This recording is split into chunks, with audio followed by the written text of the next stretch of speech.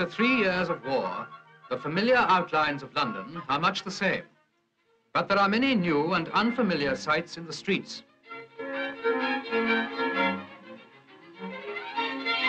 Affairs of state in Whitehall have a new urgency, for here is the organizing center of the British Commonwealth and the free world at war.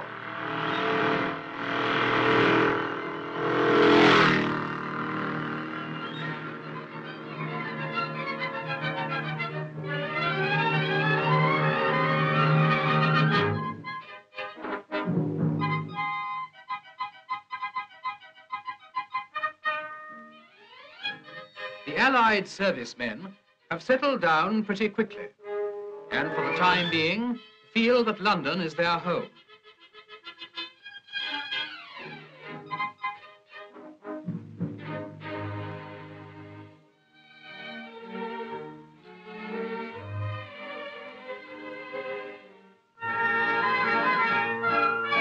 Under Nelson's column in Trafalgar Square, one sees the uniforms of 20 different nations.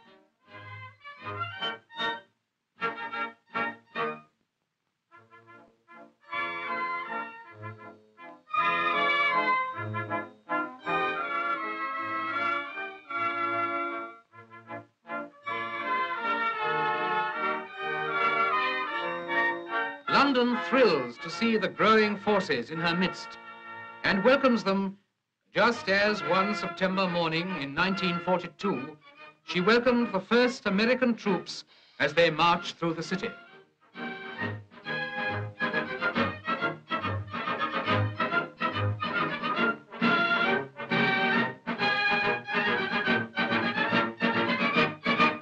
The cinemas of Leicester Square are open, but precautions for the safety of London are maintained.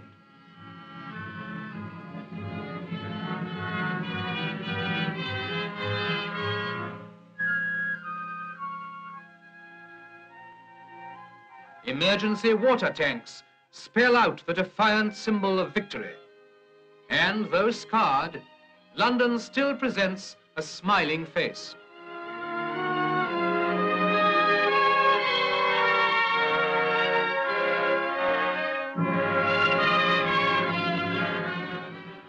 Ruins there are, but there is also new life.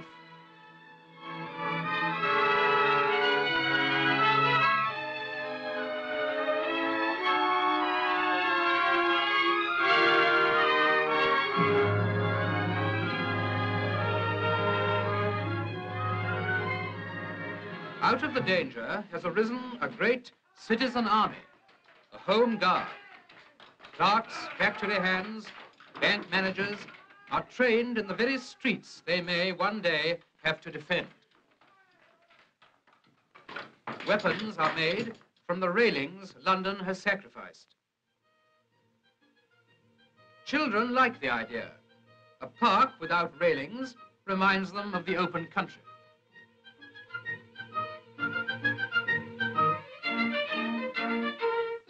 In 1942, even children helped with the salvage campaigns.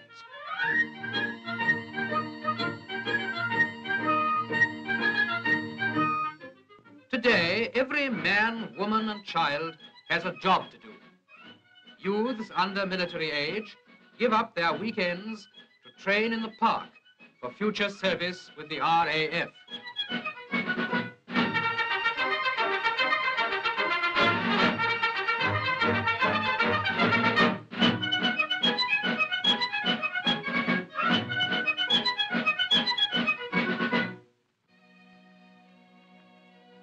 Across the grass, soldiers and workers take an hour or two off. They can relax with a free mind because others are always on the alert.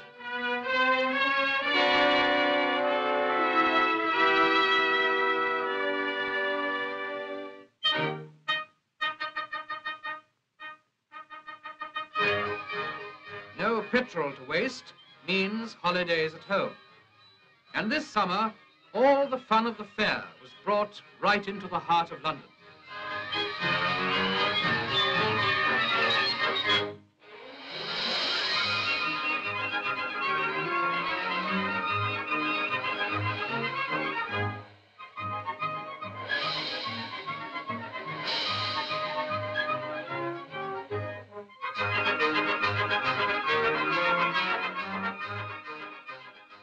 holidays for some, but duty for others.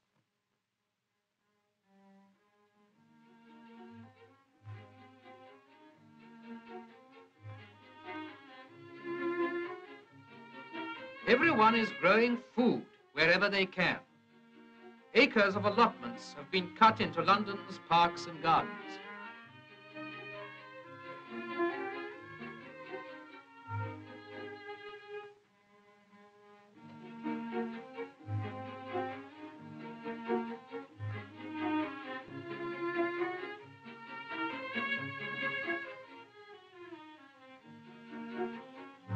Exhibition allotments show beginners how to get the most out of their plots, and food is grown in all sorts of unexpected places.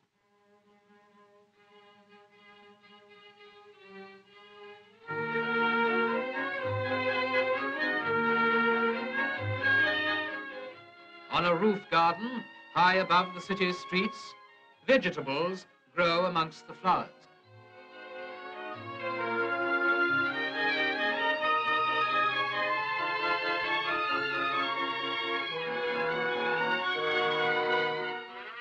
Men of the National Fire Service make good use of a battered basement. Allotments and pig clubs ease the food situation, and rationing ensures that everyone gets a fair share, no matter where they shop.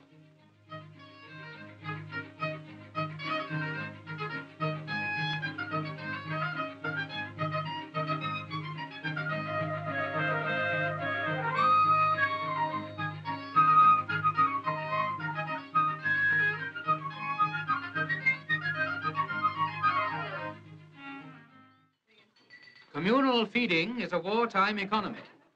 British restaurants and canteens have been established all over London. This was once a college. Now 2,000 lunches are served here daily. Labour is voluntary, the meals are supplied at cost, and all types of Londoners take advantage of the service.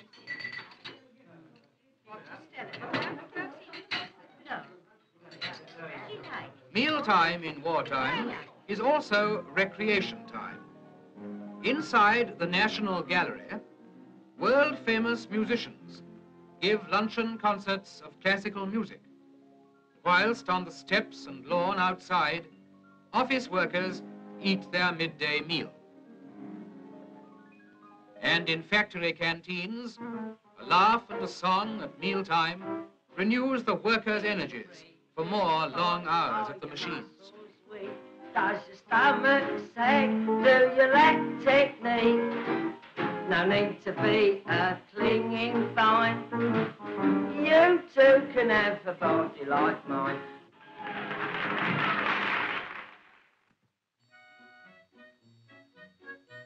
Women mobilized into war work lock up their homes and hand over their children to communal nurseries, while they go off to do their jobs.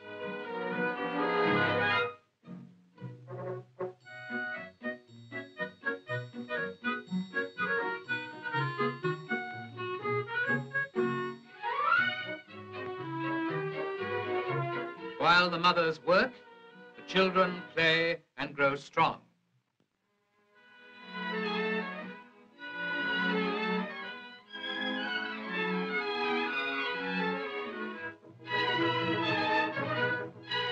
The most striking change in London's life has been brought about by the mobilization of women.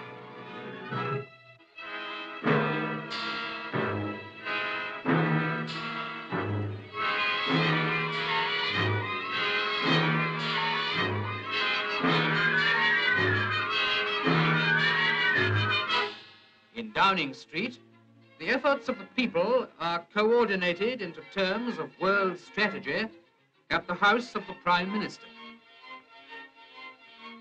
Here, the statesmen and service chiefs of the United Nations meet in the cabinet room to set their seal on the covenants which pledge them to the common cause.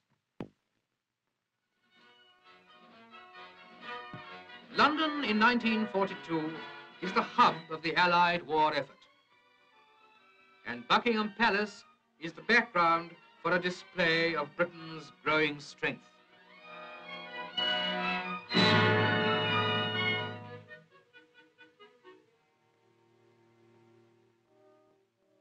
Dusk falls over London.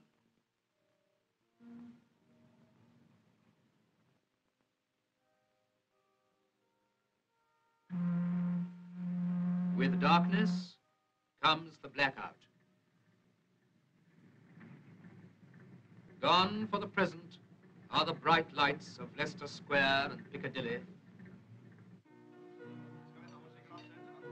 But behind the blackout is warmth and companionship.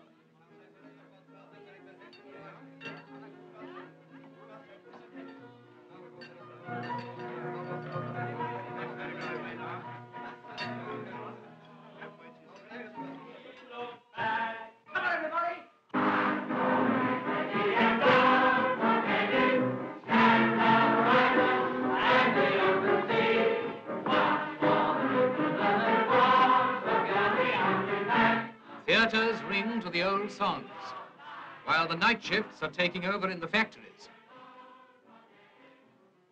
The machines must never stop. And all the time, the defenders are on guard.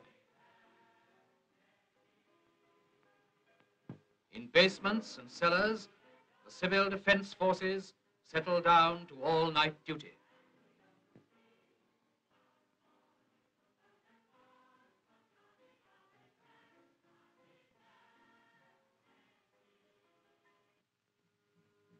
If the raiders come again, London will be ready.